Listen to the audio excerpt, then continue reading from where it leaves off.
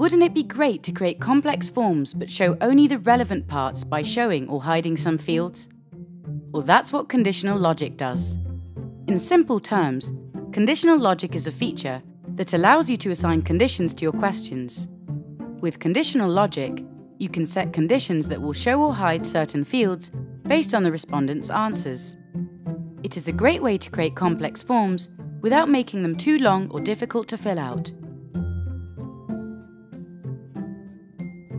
For instance, if you have a question about whether they are currently working with an agency or not, you can show different questions depending on the answer. If the respondent is already working with an agency, you might show a question to learn which agency they are working with. If the respondent is not working with any agency at the moment, you might hide that question and show a question about their preferences instead.